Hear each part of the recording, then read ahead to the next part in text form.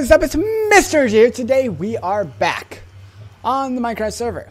And today, as you can probably tell by looking around, a lot of things have changed. I have actually put in a roof to this big platform. And the reason I did this is not because I'm going to be making a huge area, but instead because I have decided to indeed make a gigantic UFO. So, that will be something that I will be doing over time off camera. Perhaps over time you'll be able to see it, and when I finally finish it, I will show you the finished product clearly from the ground and up top. But that brings me to something that I wanted to do. When looking at this, I think UFO. What would UFO kind of just say? And typically you think UFO, you think invading. So what I want to do is I want to make a kind of, I guess, UFO invasion, alien invasion type of look at my base. So underneath of this base, if I get the chance, probably should find a way back down. I would like to put a big village slash town of some sense, perhaps even a castle and churches and like a bunch of houses and stuff like that. Maybe some sort of little village area, a little farm, things that look really cool. That would look really, really great underneath of an invasion. Maybe kind of a medieval type of look is what I'm looking for. So I planned on setting up some sort of competition for you guys, and whoever does best on particular things, I will bring into the server if you guys would like, and you can help me build it, which would be really cool. So I'm probably going to set up a little side server for a little bit for everyone to join in and do whatever. And then we'll have little competitions in creative, and then we will build it here in survival. Now, next up, I built 2 more of these farms. This one's the wheat farm. That's the one with the guy in it. But for some odd reason, my sign vanished. Just now vanished. I just now noticed that. So anyways, I'm going to have a carrot farm and a potato farm. And the goal is to throw a villager in here with so many carrots in his inventory you can't pick any more up. Same thing with the potato. Although it does cost a lot of potatoes and a lot of carrots, the long run it pays off. And I can just turn this on. And he'll do his wheat, he'll do his carrots, and he'll do his potatoes. But I don't have anyone in the carrot or potato farm yet.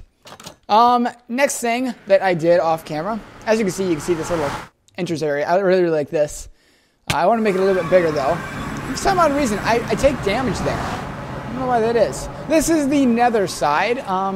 So I had Mary join me. Number one fan Mary. She actually helped me out with the actual skyscraper itself.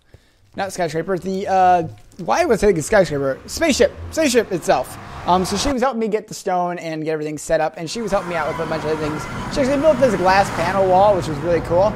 And this is what I made while off camera. Now, I would have done this on camera, but my voice was not feeling up to it. I had just been outside, and it was probably 20 degrees out, and my throat was getting sore from the amount of cold getting into my lungs. So, no, I'm not sick. I just got to the point where I couldn't really talk very well without straining my throat.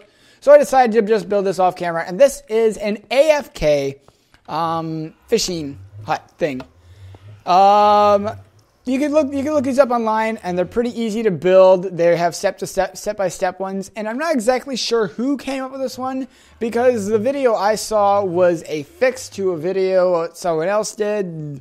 I don't know if they did it to someone else or whatever not, but I believe I got mine from 𝐀𝐖𝐄𝐒𝐿. I'm not sure if that's the correct name. Got some in my eye, but I'm pretty sure that is right. Anyways, from down here you can see the UFO in work. It's going to be about that wide. I have like a little wide area, and then I'm going to kind of turn it into like a plate on top of a plate looking shape. And that'll be my big UFO. Then I want to have kind of a village in this general area. Now, the next thing I wanted to do while I was here, I don't think I have anything in here. No, I don't. Next thing I want to do while I was here, actually, I'll show you one last thing that I was working on. I'm going to put a door here so that I can get in and out. I'm going to put a metal door, though, so nothing can get in that I don't want in. because those are always a pain in the butt when they decide they want to visit and you say no. So, anywho, I gotta go over here. And it's somewhere around here. Why is there a random grass piece?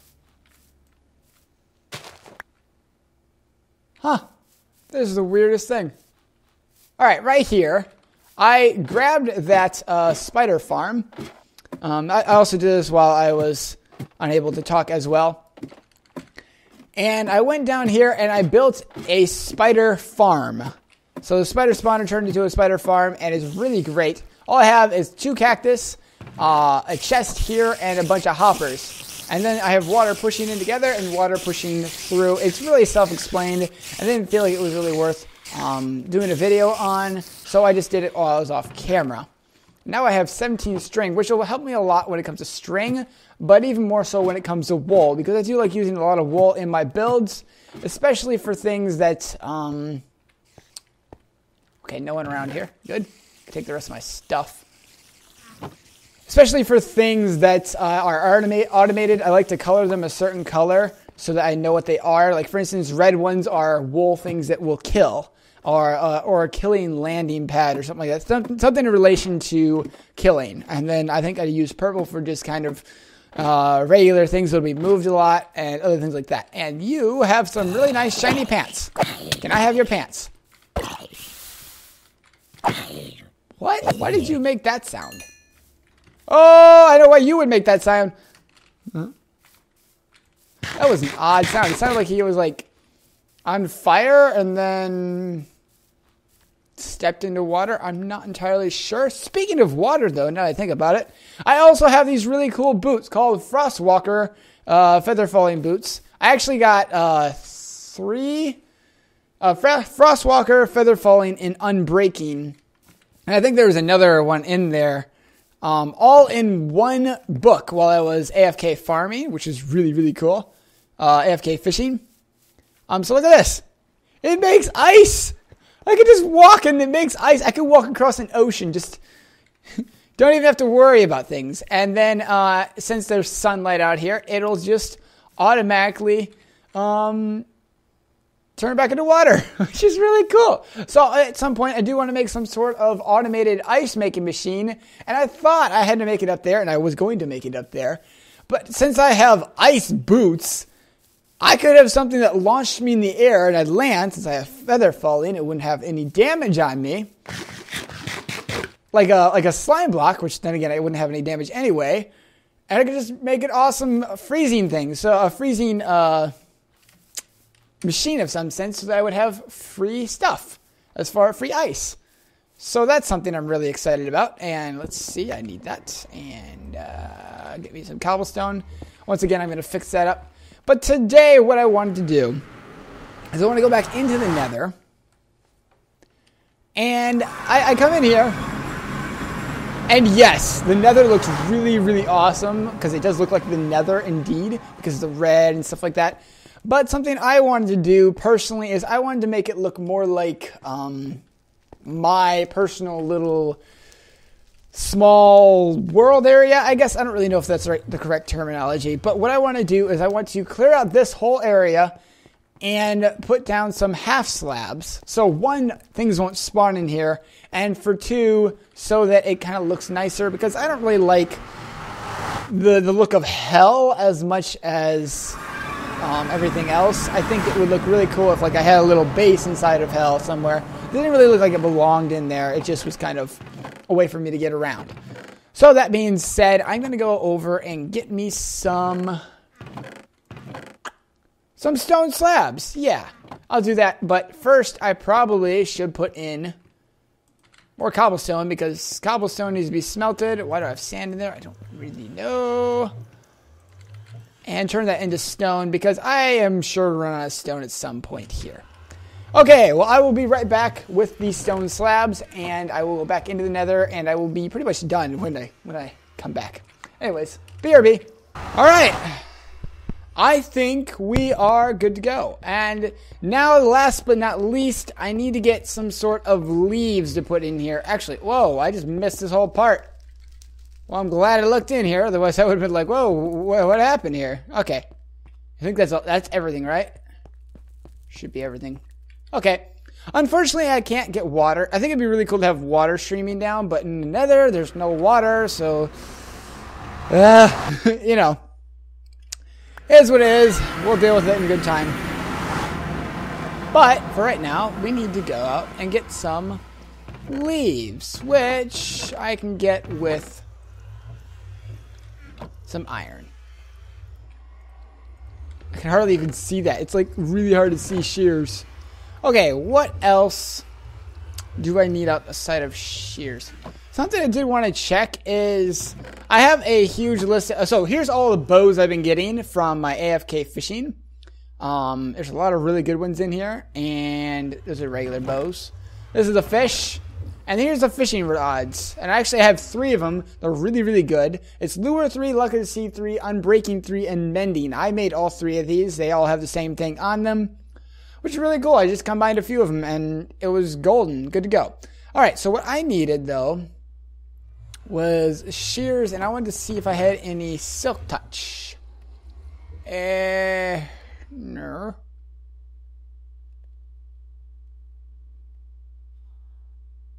Feather falling 4. Ooh. Silk touch. Ooh, that would be great. What should I put that on? Should I put that on a pickaxe or a shovel? I feel like a pickaxe would probably be the best one for it. And then I would bring up the efficiency to 5. There's an efficiency 4. I'm breaking. I have 14 levels on me. Let's see here. Silk touch, efficiency, unbreaking. And then I'm going to need mending. Yes. Mending will probably be the last one I use because mending's freaking awesome. To say the absolute least, it's extremely awesome. It's like, it makes life so easy with mending. Alright, so I actually remembered to put down iron. It looks really cool on stone slabs. So yay. There, now I have a way back in, but nothing else can get in unless they figure out how to toggle a switch. Then we'll have some pretty big issues. But nonetheless, we are back with spruce saplings and a bunch of bone nails. So now I should be able to take advantage of this. Find a location that won't get me... I don't think I have any issues if I plant them right here.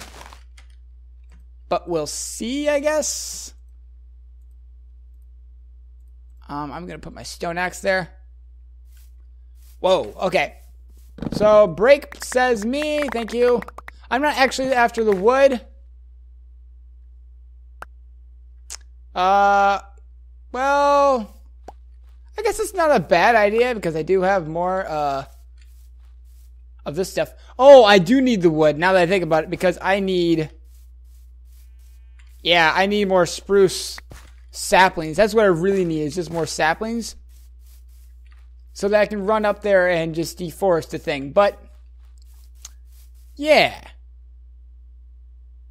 So, I'll let this keep dropping and then we will grab more saplings. Right here. I can do this, right? Aha! That's what I was more after. Okay, so I need sand to get up here.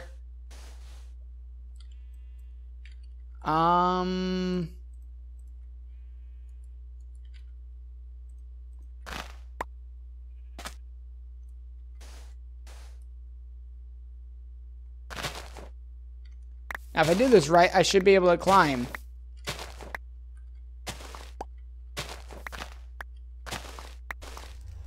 I like it, but I can still see the stuff behind it. So, I don't know how good that actually is. And this particular texture pack, it looks interesting. It almost looks like vines or something growing from the wall.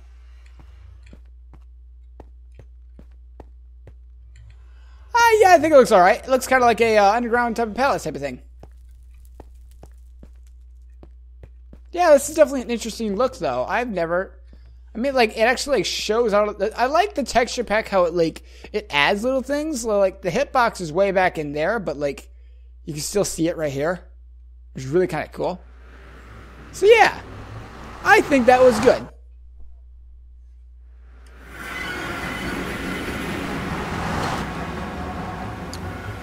Well, all right then. It looks like I've done just about everything I can here. I've been on for about an hour. I may do a little bit more later, but in the next episode, I need to find a new place to put a little base. And the reason I want to put a little base outside of this awesome mothership is because I feel like an underground base would be really cool, and I like making an underground base a lot. The only downside to it is that you can't really make mob spawners underground. So it really won't be much of a factor as much as it will be kind of a really cool looking base. So that is something to look forward to in the future. And definitely show up for the live stream this Sunday, because I have plans to start building I guess a village underneath of this or something. I want to make it look really cool. I want to make it look like this is like an alien invasion. So if anyone ever walks by, it's like, aliens! Oh, they're attacking the village! And then it's like, oh no, that's just, wow, that's a really cool base. You know, that's what I'd prefer people think when they see it. But you know, it'll take work. So show up to that, and who knows? Maybe you can help me build some of the buildings down there. But I'll see you next one. So, bye-bye. Oh, wait. Leave a double thumbs up. Don't forget that part. Okay, now bye.